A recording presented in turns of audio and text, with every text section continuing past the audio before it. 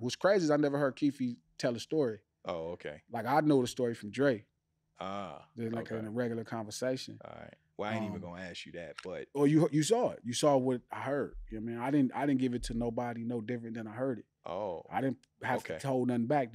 So the music video is from the Dre perspective. No, it's from Baby Lane's perspective, but it's from like somebody who was explaining to me how it happened. That was there. Yeah, and then me understanding the emotions, because obviously he didn't use the emotions, but I know every emotion being in a predicament. Okay. So what's the play then with Keefe trying to switch who is, you know what I'm saying? Because now he trying to put it on Dre. I don't know. Maybe his family mad. I mean, I'm for sure Baby Lane family was mad when I put out like his. I think he had a kid. Yeah. His daughter was mad. So yeah. You know, I don't know. I think maybe they might find shame on their family. I don't know. I never asked. Yeah. But I think there shouldn't be any thoughts of shame or anything. I don't know what nobody said about no rapper. Mm-hmm. You know what I mean? This